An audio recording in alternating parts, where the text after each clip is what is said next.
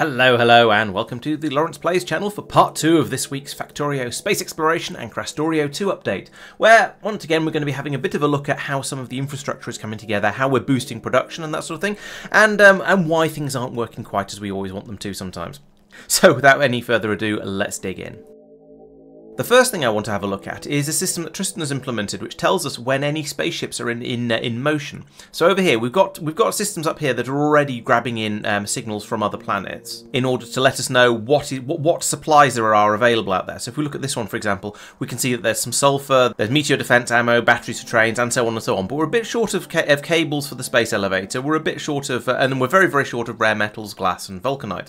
And so the idea is that all of those things get fed in over here, and that gets everything ready for the spaceship to pick it up when it lands. So Tristan is piggybacking on these signals and passing a signal over to these lights here, which currently is this is now a bad example because the lights have gone off. Here we go. This is a good example. So this tells us when the lights are on like this. This means that the spaceship is currently on its way somewhere. We don't know just from this whether it's on its way to Norbit or whether it's on its way to Agnea, but we know that it's somewhere in flight. So there we go. You can see the Agnea 1 is currently on its way from Agnea around to Norbit, so it is currently in motion. And this is a quick way to check to see whether the ships are actually doing stuff, because they should fill up and empty reasonably quickly at both ends as long as supply is reasonably high. So if you think, hey, we're a bit short of vulcanite in this particular case. Oh, but that's okay. The lights are on. That means the ship is probably on its way over, maybe on its way back here, or maybe it's just left. But if you're short of stuff, then it probably hasn't just left. It gives you a little bit more information at a glance, anyway. So you can look along here and see that, for example, Snowdrop, the ship is not on its way, even though we are basically completely out of cryonite. Kothar, the same sort of problem. But it gives you a little extra bit of information so you can tell what's going on, which could be potentially quite useful. Tristan also noticed that while we are launching probe rockets from space, it will go out and get us a bit more, and we'll send out a satellite and we'll get us more satellite telemetry data. We don't actually have a system for making sure that then gets shipped down to the ground. After the probe rocket launches, it'll come back and it'll unload all of the telemetry data down here, down this belt.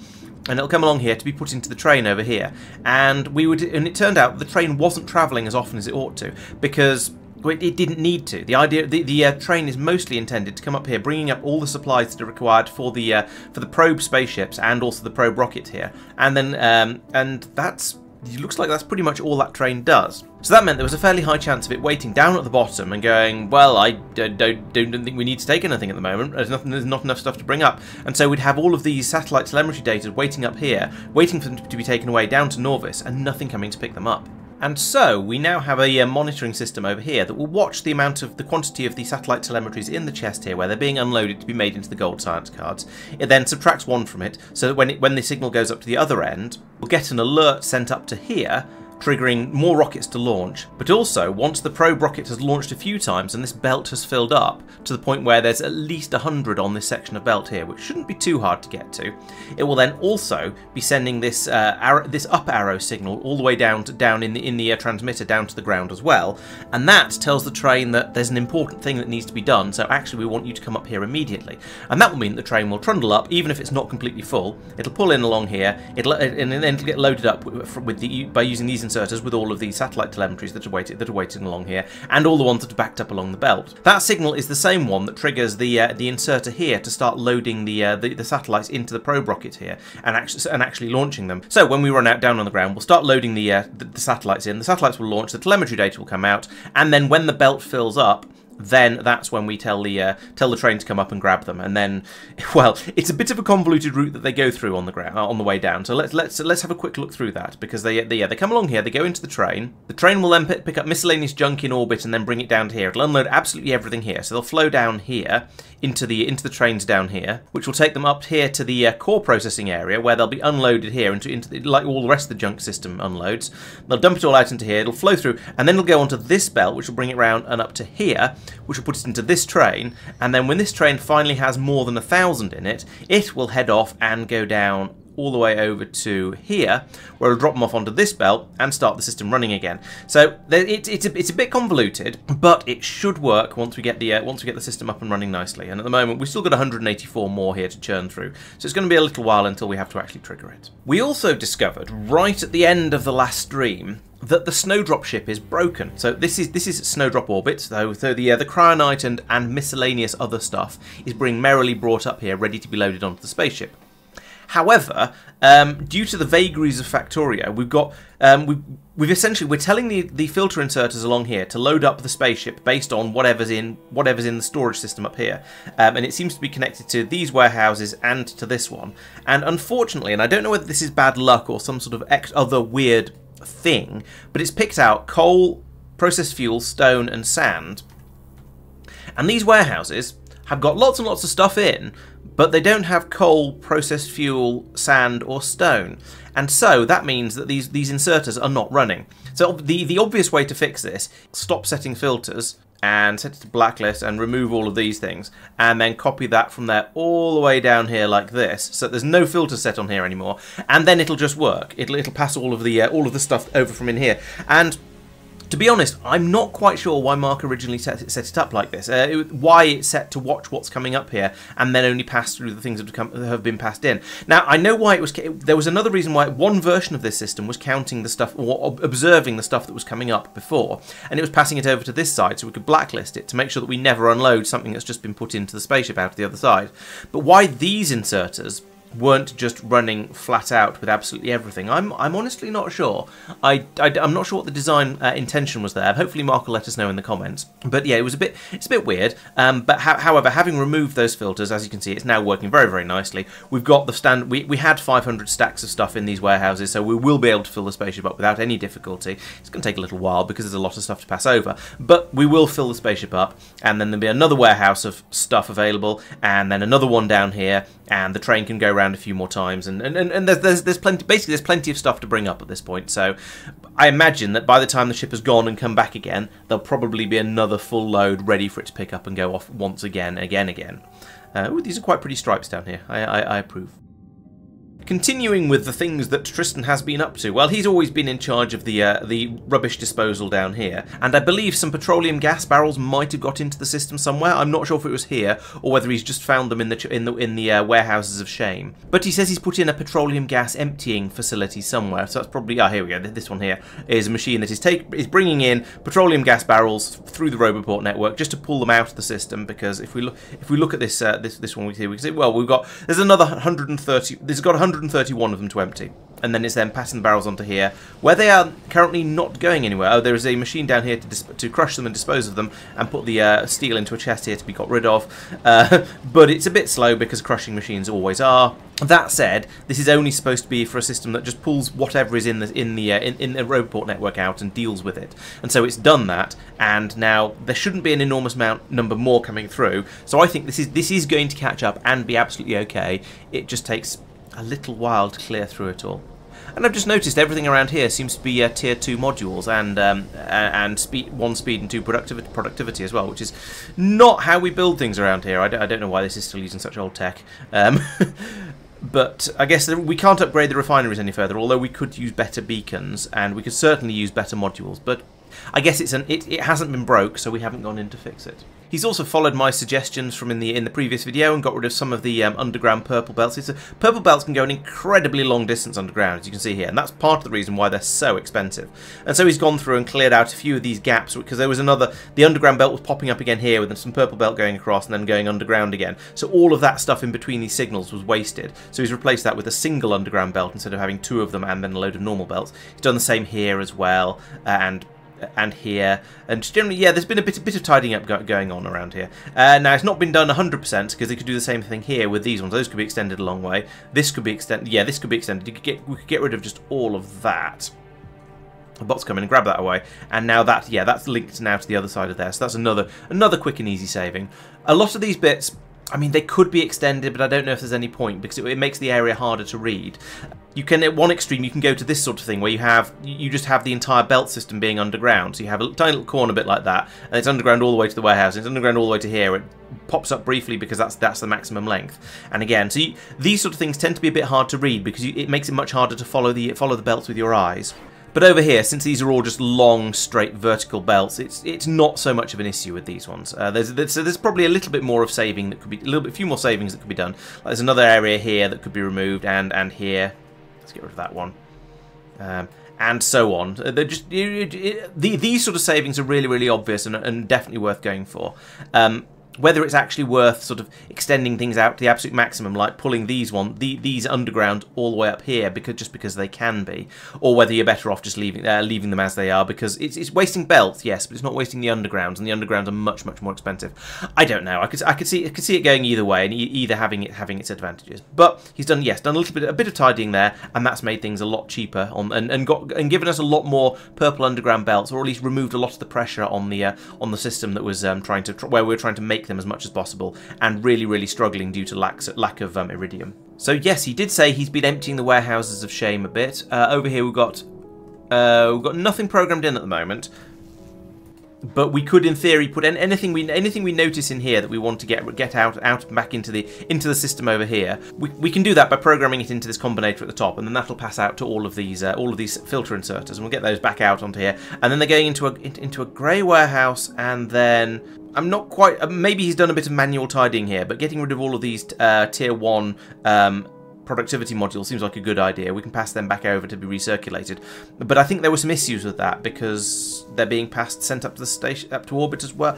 I'm not sure. This is the idea of all of this is to start trying to remove some of the nonsense that we've ended up with in the chest of shame. Like we've got 15,000 delivery cannon capsules because we're basically not using delivery cannons anymore, and some people have done big tidies where they've pulled all of that stuff back out of the off their remote planets and just sent it over to Norvis, saying, "Here you go, Tristan, you deal with all of this. I don't want any of this."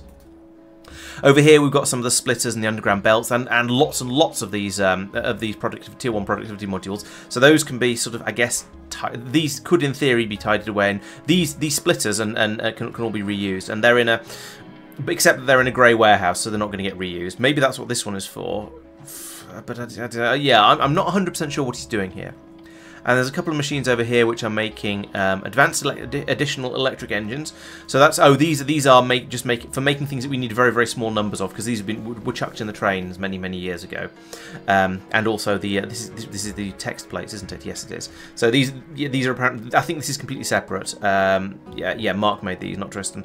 So these are something completely separate. They're just knocking together a few things that we needed in very, very small numbers. We seem to also have a large number of buffer chests over here with various belt types in them, and a few other miscellaneous bits and pieces as well. So these are requesting these are requesting all of these things to be brought over here from construction, and then I guess they're then making them available to be used for whatever. Maybe I'm not 100% sure. These I have a feeling these might have been here for a very, very long time and were used for sort of equipping our building trains over here that could then be sent off to do goodness knows what, wherever they were needed. But now we've moved on from all this stuff, so I think a lot of the stuff in these warehouses over here is also probably counts as shame and could be got rid of. Tristan does also say that he switched over the filters on some of the belt chests over here to now sort of request those things be brought back in again, although these all seem to be green chests. He did say I thought he said yellow chests. Oh, maybe he means these ones. So with these underground belts, yes, we've now got a logistics filter on there. So in theory, if we pull up any red underground belts, they'll be brought to here. If we pull up any red splitters, they'll be brought to here. And the same with blue and green and so on, and purple. So all of those underground belts that I pulled up earlier should have been brought over to here and dropped into these chests to get them out of the system and get them in somewhere sensible. And given that this has a limit of 1,000. Okay, this one's just straight up limited by supply. We don't have enough purple belts coming in. I was going to say that perhaps these 14 over here are from that sort of thing having been done, but no, it's just because we don't have enough iridium bearings to make all of the purple belts, to make all of the underground belts that we want. Oh well, we've got 114 of them, and that's a lot better than things have been recently. So we're getting there. Sort of a very, very small number of iridium bearings at a time. Out on Kothar, Mike and Marc have been fighting over how the system works. Now that's a bit unfair. They've been when Mike was away last week. Marc did a load of improvements over here, or at least what he thought were improvements, and were fixing problems he was finding. And Mike came back and didn't like some of them. But the system is is coming together nonetheless. So we've got a system over here now where with prioritization. So we're watching how much crushed iridium is in the warehouse here and in the warehouse over here. And when there's a relatively small amount of it, it gets passed up to the first bank of machines over here. So that's basically all the time. Then when we get over 5,000 of it, then the overflow will then get passed into this system here, and probably the same over on this side as well. Yes. So we then use this one will run, and then if we have absolutely loads of it, so if it gets to 10 and then even 15,000, then we'll start unloading into these two banks down here. And the reason we're prioritizing like that is because these ones have the tier 6 productivity modules in them, and these ones don't. And that means it's better to produce with these ones if we have a shortage of iridium, because that will get us more output for the same amount of input. However, if we have loads and loads of input, then because we could do with a very, very large quantity of iridium, then any overflow would be nice to pass out down here. I'm not sure why these two are treated separately and these two are treated separately. Well, I don't know why it's not just pour out on both of these belts all of the time, and then these two if there's more than 20,000 or something like that. We'd have to ask Marc about that. I don't know what the logic behind that was, but in theory that should allow the system to run a bit faster. And then we've got the tier 6 modules in here as well, and then all of that blast cake gets passed over here along the top belt. That one has an output priority, which means it'll come along here and find its way into this system up here, which again is full of tier 6 productivity modules, so we'll get more out of those if we can. These ones down here, actually these ones down here are also full of tier 6 modules, so it doesn't matter which of the sets of machines they get passed through to over here. They're all upgraded to the top level. Mike's big push with this, though, wasn't in this processing area. That's just that was already there from the week before. He's been expanding and improving the iridium mining. So over here, for example, I think these ones already existed. So let's see if we can find another one, a new one that's been upgraded. Right, okay. He's left a little note for me. Up here is all new and improved. Great. So what he's done up here is he's put in some additional mines for pulling up the iridium. And as you can see, despite the sheer number of mining drills he has here, because he's gone in and put tier 3 productivity modules in them. Yeah, okay, that means the patches will last a lot longer, but there's 15, 20, 35, there's almost 40 million iridite here. So personally, I wouldn't have put all of these productivity modules in. However, it's not necessarily wrong. It means these mines will last a lot longer, but it does mean that we're getting this very, very slow trickle out of them because they're running at 0.2 times their normal speed. And because these are relatively high tier drills, they probably run at faster than a speed of 1. Oh no, that says minus 80% is the limit. Okay, so it's running at 0.2, which is 20% of its normal speed. He could also make this faster by using smaller drills rather than the big ones. The big ones have the advantage that they cover a bigger area, so you don't need as many of them to cover a patch. But if you want to pull it out as quickly as possible, then smaller drills are probably better. However, maybe the smaller drills don't take 5 productivity modules. I'm not sure. But anyway, he's gone in here and he's getting the iridite is being dug up very, very slowly because of all the productivity modules. But it does mean that these patches will last approximately forever. The mining process is a little bit more difficult because you do have to bring in sulfuric acid for it. So he's got stations down here, one of which is doing a sulfuric acid drop off here, and then that's being piped out to all the mines. And then the other one is we've got an iridite pickup station here and a sand pickup station here. This one is misnamed. Oh, it's called iridite pickup rather than crushed iridite pickup. I think that's still probably going to cause problems. I hope that's going to cause problems. I guess we'll find out. So that means then all the iridite from all of those mining drills is then brought in, and it's being pulverized on site. Because one of the big problems that Mike was having with here is that if you try and put the iridite into a train, you only get about 10 pieces of it in or something like that. It's ridiculously voluminous anyway. You can hardly fit any in a train before it fills up. And so he started now pulverizing it down to get significantly more through, partly because if you look at the numbers here, you see that each piece of iridite that gets used up turns into half of crushed iridite. So each time this runs, it'll use up 60% of an iridite and produce 30% of a crushed iridite. So that means that so it turns 2 iridite into 1 crushed iridite and some sand as well. But they've been with some extra looping around going on as well, which is an extra headache, but but it is sort of irrelevant to the numbers there. And then over here, the crushed iridite stacks all the way up to 40, which is glorious.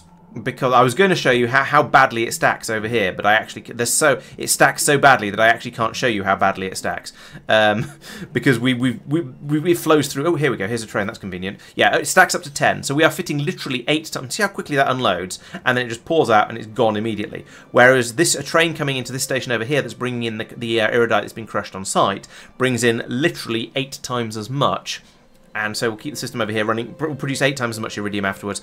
And so that's why Mike has started pulverizing remotely. So we've got a pulverizing station out there, a pulverizing system out here as well, and here as well. It looks like this one's been upgraded as well. So he's got quite a few mines now. The only one I can see that hasn't been upgraded yet is down here. And that is fixing the logistic problem quite well, in that we're now able to bring through far more for each train load. And so that means you don't spend all of your time just waiting for a train to come in. It empties almost instantly and then disappears again, whereas this way at least you start to get a bit more coming through. One thing Mike hasn't really taken advantage of on this planet, and we're having a little bit of a discussion about this previously, was he's not really gone in for the core mining. I think he's got two core mining drills, one down here and one up here, whereas the rest of us, when we've gone off on our planets, have put in a bit more, have tried to go out and grab as many of the drills, many of the core seams as possible, and there's like 3, 4, 5 up in this sort of area. Now, Mike did say that part of the reason he's not done it is because he started colonising the planet from a corner, if you can have a corner of a circle or a planet. It's pretty ridiculous either way, but he started colonising down on the edge over here, and over on the edge, the core seams are a bit rarer. And this has been, and until he dropped the plague rocket on this planet before, it was very bitery. So going out and trying to do anything on this planet was difficult. However, now that he's got to the point where all the biters are gone, it would be relatively straightforward to come in and grab all of these all these drills in this sort of area. There's 8 in that area. And I think, and that would mean that he'd be able to get quite a lot more core fragments through to bring them down here to be pulverised, and without really getting to the point where it's too diminishing returny. So I think coming over here and grabbing the sort of the 8 or 9 around in this sort of area right in the middle of the planet, and then training those down over here, or maybe even just running a really long Marc belt down here to bring them all down to run through the pulverizers over here, or down here rather. It wouldn't solve all of his problems. It wouldn't be a miracle cure, but it would help a bit, and it would take some of the strain off the mines around here, which are, as you can see, are a fairly slow process. We'll see. We'll wait and see whether he does do that. In the meantime, looking back in time, well, I mean, he's been producing about 270 iridium ingots per minute for quite a long time. Then he got cut off here. I'm not sure what was going on here. Something was presumably something was being upgraded, and so that turned it off for half an hour. Then it spiked up all the way up to here, which is probably running through the backlog from this, and now we're back to being limited, I assume, by the mining again. So some improvements have been made, but it's still at the point where it's not being made fast enough to fill up to satisfy the rest of the factory. So I'm afraid, Mike, you're going to have to spend a lot more time out on this planet building this up, because I know iridium is difficult. It's a difficult metal to work with, and it requires enormous amounts of effort to produce even relatively small amounts of it. But we are absolutely ripping through it. So I'm afraid we just need more. That's all I can really say. And I'm not sure what we can do to improve production. And we can have more being brought in, so that more of the machines kick in over here. Oh, we've got a little bit coming through on the slow belt over here. That's a bit surprising. So yeah, we can have more being brought in. We can upgrade all of this to tier 6 modules, so we've got nice high productivity there. We could even consider bringing over some tier 7 or tier 8 productivity modules, although I'm a bit loath to do that because those modules are incredibly expensive. But I mean, we could. But beyond that, I don't think there's really any other significant upgrades we can do apart from just make it bigger. We've got tier 6 product speed modules in here, so all of these centrifuges are running as fast as is realistically possible. Same down here, all tier 6 speed modules. So yeah, I don't think there's anything we can do apart from just say we need more mines and we need to upgrade these machines to be tier 6 modules as well. Having been saying that, we have now run out of one of the acids for this. We've run out of nitric acid for this processing. So that is something that could be fixed. I think that's a rare metal related issue. So when the spaceship comes back out again, dumps out a load of rare metals, we're going to be able to then bring them down and start turning them into nitric acid, and that will fix the problem, at least for the time being. Maybe that means we need to bump up the amount of rare metal we're requesting. That might be a good idea, because yeah, we're struggling right now. It doesn't seem to be enough of it. Oh, I also noticed that I just saw a couple of delivery cannon capsules fall out of the sky here with the enriched vulcanite. So another thing that as yet needs to be done, which is interesting given that Mike did claim to have done it. We also need to set up the spaceship that comes out over to here to bring out the enriched vulcanite as well. Maybe he has done it and it just hasn't brought any over yet because it's in the process of doing it. We'll find out in a future stream, I think. While this area was being sorted out, Marc did also take out those barrels I noticed last time that had been passed through here, gone into here, been passed out on the other side of the spaceship, and then looped all the way around and come back to down to. I think they actually made it all the way down to over here. So he's tidied that up as well, so that won't be a problem. We had an alert pop up during the last stream saying that there was a train that had run out of fuel, and it was this one here, or this one or its friend, because there's two of them doing the loop over here on Taras, or from Taras. And it turned out the reason this didn't work was because the battery charger down here had been set to unload. It had been set to, without a disposal system, or without a proper disposal system. So it was just taking the dead batteries out of the train, charging them up, and putting them back in again, which sounds like a good idea. I mean, that's a good way to keep your batteries being charged. But there was also another inserter on the other side over here that was putting more in, and so that meant that this quickly got to the point where there wasn't room to put any extra batteries in from here into the train, and therefore it wasn't taking any out. And so the train got into the weird position of having plenty of full batteries on this side, but also completely full on the other side with the discharge power packs. And so I came over here, as you can tell by the fact that the spaceship with my name on it is parked here, and fix this basically by putting in this belt along the bottom here to get rid of the charged batteries out of here. Rather than trying to put them back into the train, they're now being brought around here, fed into the up here, and put into the and then put into the train from this side. So there's only one inserter loading in, but we've got the priority here, making sure that these batteries will go in this way by preference. And I have noticed that this one is still struggling a bit over here. We're not unloading this quite as much as I would like because there's so many batteries coming in from the other charger. I might have to do something about that, like this. And that will allow this one to empty, and then next time the train comes back over here, it will be able to unload the batteries, and that should sort it, I think. It's a bit of a silly problem, but that will hopefully get us around it. Taras also had some issues with the way the rare metal was being handled when it got brought down in the elevator by the train and unloaded into here. So previously there was a single loader passing the rare metals through from this warehouse into this warehouse, and you know, we've talked about this before. Having loaders running like that isn't great for UPS, so I've replaced them with all of these inserters instead. So there's far more inserters, but that'll mean we can pass them through much more quickly. Because I also noticed that at least when the system was running flat out and producing lots and lots of the plate, these belts were not able to keep up. Or rather, the passing through from this warehouse to this warehouse was not able to keep up with the two belts being pulled out on the other side. Now that we've got lots and lots of plate and we're not actually making plate, it's absolutely fine because we no longer need the rare metals, at least not in any significant quantities. So yeah, now it's absolutely fine. But previously it was struggling, so I did a little bit of tidying up there. And having been triggered to start looking at the alerts down here by a fuel alert, I thought I'd then have a bit of a look through the list and see if there's anything that I could deal with. And so I came over here. There was one that said scrap was backing up, so I came over here, had a look at these. There was quite a bit in one of these chests, so I briefly tweaked a priority up here in order to pass it over into the other chest, and then tweaked it back again once it had cleared out. That didn't fix the alert. It turned out that Tristan had just copied and pasted them all the way through and hadn't renamed all of the alerts. And the one that was actually sad was the one down here, which monitors how many dead batteries there are in this chest.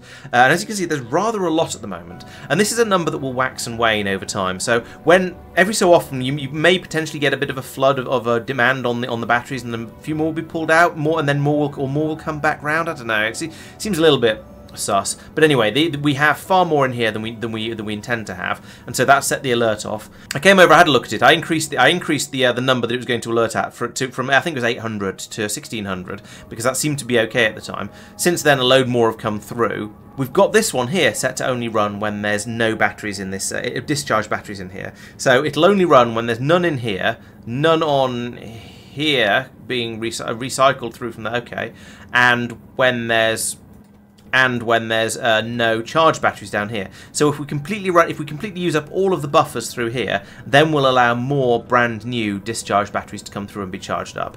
That shouldn't happen too often, in theory. But for some reason, we've managed to build up 2,600 of them in here that need to be recharged or recycled or whatever. I don't know why we've got quite so many of them in here and why this number seems to be going up. I think some sort of monitoring is going to be in order here. I'm hoping we haven't got some productivity modules in there somewhere that are just creating more of them. We can't have, because that isn't a thing. But for some reason, we seem to have an awful lot of these discharge batteries. He's gone up to 2,700 now, and this chest is now very, very nearly full. You can see why I'm worrying a bit about this. And this, looking at the alerts down here, was also what got me thinking about the core mining, because you see we've got many cores available apparently on Norvis. So if we look down here, that triggers when the most distant mines, I think they're either up here or down here, but when the most distant mines are waiting for pickup and haven't had one and are getting a bit full. So this one is currently getting a pickup. Oh, but the destination full. That's a weird one. Yeah. So So basically this boils down to us having a few too many core fragments coming through here, more than the system is capable of dealing with. Maybe we need to upgrade these speed modules, who knows. But a lot of the problem related to that is that we then have too much stuff coming out on the other side. And that was why I started looking at the uranium, as I talked about in the last video. I won't go over that again.